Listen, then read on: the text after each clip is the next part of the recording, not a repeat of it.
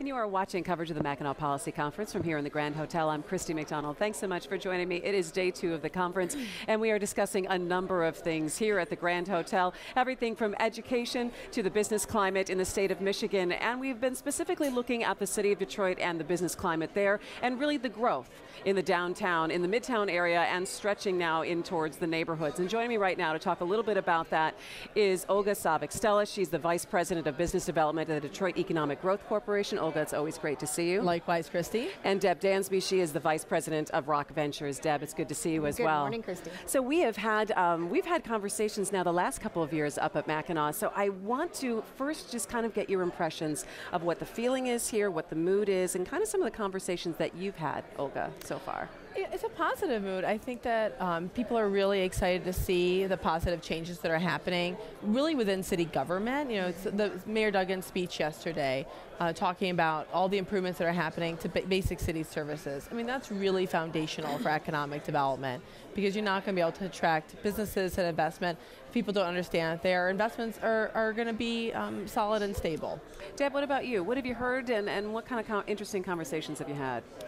Actually, it's run the gamut. This year, like Olga said, it's so positive. You know, the movement within city government to really reinforce the critical services, to be aggressive about getting into the neighborhoods and bringing focus to the neighborhoods as well as, you know, the urban core of the city. I think, you know, it's really it sparked that hope and confidence back into everyone that is really making investments, whether that's your residents making investments or your corporations like Rock Ventures making investments downtown. Right. And that's interesting, because we have seen so many of the headlines come from downtown and the development there, and now that we are starting to see, okay, now it's the neighborhoods that we need to shore up to make sure that people who live there can enjoy the downtown that you have been, I mean, I guess working very hard to develop. So let me start with you first, Deb. Talk to us a little bit about what Rock Ventures is doing right now. Every time I talk to you, you're like, it is crazy, it is busy. We have projects that are like 2 years down the road. We've got something that's 2 months right in front of us. So give us an idea of what you're working on right now. So you're right, our pipeline is really diverse from a size perspective, a timing perspective. We have just over 50 properties in the portfolio. We are still focused on the downtown footprint. We've invested about $1.3 billion to date and have just over 8 million square feet. So that gives you kind of the macro view.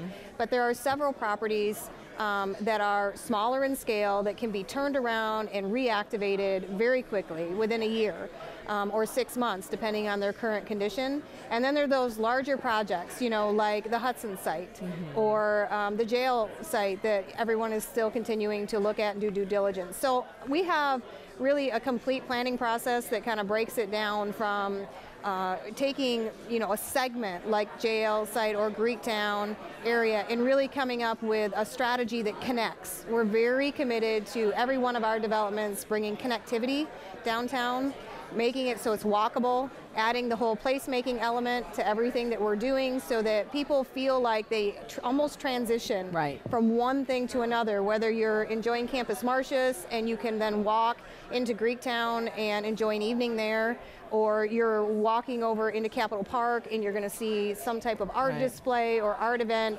It's bringing the diversity of activity downtown, the building activity diversity of employers downtown, and then the entertainment side of it, so that people can get kind of that live, work, and play environment. So then I guess the next question for me would be, how do you get that vision in terms of then how do you work with someone like Olga or the city of Detroit, and then you figure out then what this is going to look like, so everyone is really on the same page in terms of what kind of development is the best for the city in starting to grow again, Olga? So it takes a lot of stakeholders and a lot of stakeholder involvement from all the different entities, whether it's philanthropy that's put in a lot of the GAP money over the years, the public entities, the city and the state, the business community and residents, and also kind of understanding what is it that we want downtown to be. I mean, it's not just the city's downtown, it's our region's downtown. And to have a world-class downtown that our region is proud of, it needs to have a diversity of options that's welcoming to our whole community. And so it really requires quite a bit of input. It requires understanding data and trends, and trying to build something that's authentically Detroit and not a copy of some other community somewhere else in the country. Whatever we do in Detroit has to be about Detroit, for Detroiters, and for our region. And it's not very often that you get to almost really recreate a city. Right. I mean, and it's not that we're changing what Detroit is, that the guts are there, Right. you want to say. Right. Yeah. But to be able to sit there and say, my goodness, in the year 2014, that you're looking ahead to how do we transform Detroit into something brand new. And, you know, there are urban areas around the country that don't have this challenge. And you were both, I would say, Yeah. right in the middle of it, Deb. Yeah. We are, and you're absolutely right.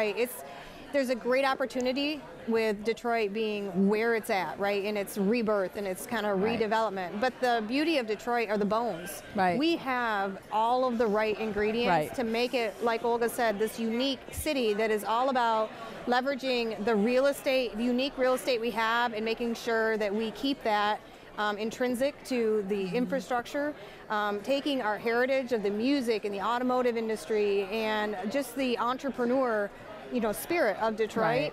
and weaving it through all the things that we're trying to do. And I think there's a concentrated effort. We've said it several times up here. I've heard it several times, but really this is our time. Right. I think everyone, it's different than it has been in the past, because when I say everyone, it's all the different public sectors, it's all the different private sectors and nonprofits really are getting behind that philosophy, a common fundamental set of guideposts, Right. if you will, about what we want our city to be. And those guideposts are pretty easy to build on because it's really about what Detroit is and what Right. Detroiters want it to be.